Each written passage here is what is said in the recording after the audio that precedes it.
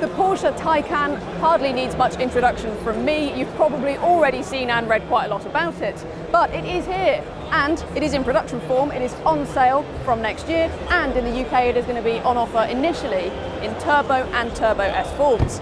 And that means that this pure electric car is going to have 617 brake horsepower baseline for actually both models, but the Turbo S gets an overboost function that ups that to 750 brake horsepower and over 1,000 Newton meters of torque, which will fire the four-wheel drive Turbo S up the road in 2.8 seconds. So that is pretty rapid then. And that's not the only rapid thing about it, because this will be the fastest charging car in production when it goes on sale. So it's going to be able to make full use of the 350 kilowatt chargers, which will see you get an 80% charge in under 20 minutes, so it really is going to be really impressive in that respect. There will be a cheaper rear-wheel drive model on offer, probably called the Taycan Carrera.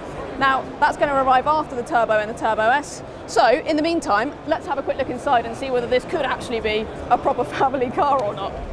These are the rear seats of the Porsche Taycan, which I have to say we had to full-on bundle people to get into this car. It's so busy on the Porsche stand, it's absolutely mental. This has been the busiest car stand, I have to say, at the show. It's been crazy. But good news, the 2+2 layout in the Taycan works really well. So I mean, the seat's set quite far back in the front at the moment, and yet I've got loads of leg room. So if you've got teenagers to worry about, then you're absolutely sorted. It's really comfy back here.